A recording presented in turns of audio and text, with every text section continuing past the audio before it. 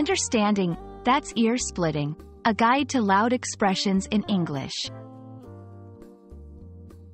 Hello, language enthusiasts.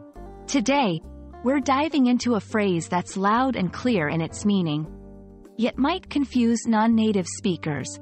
That's ear-splitting. If you've ever encountered a noise so loud it felt like your ears could split, you're on the right track to understanding this expression. Let's explore its meaning, usage, and origins together, making your English learning journey a bit smoother. That's ear-splitting is an idiomatic expression used to describe a sound that is extremely loud and usually unpleasant. The phrase paints a vivid picture, suggesting a noise so intense it could literally split your ears.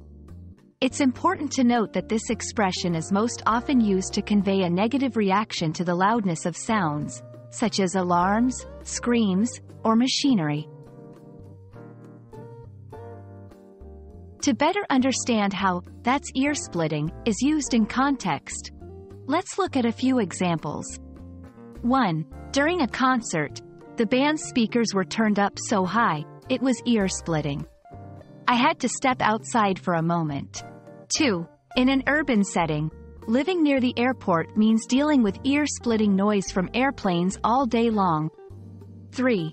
Describing a tool or appliance. I can't stand using that old vacuum cleaner. It's absolutely ear-splitting. These examples showcase different scenarios where the phrase might be applied, highlighting its versatility in describing various loud sounds. The phrase, "that's ear-splitting," comes from the literal idea of a sound being so loud it could split the ears.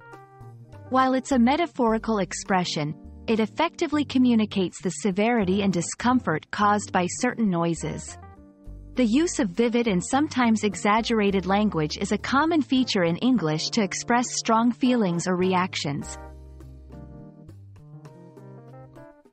When using "that's ear-splitting," keep in mind it should be reserved for situations involving very loud, often jarring noises. It's not suitable for everyday sounds or noises that are merely annoying. Here are a few tips.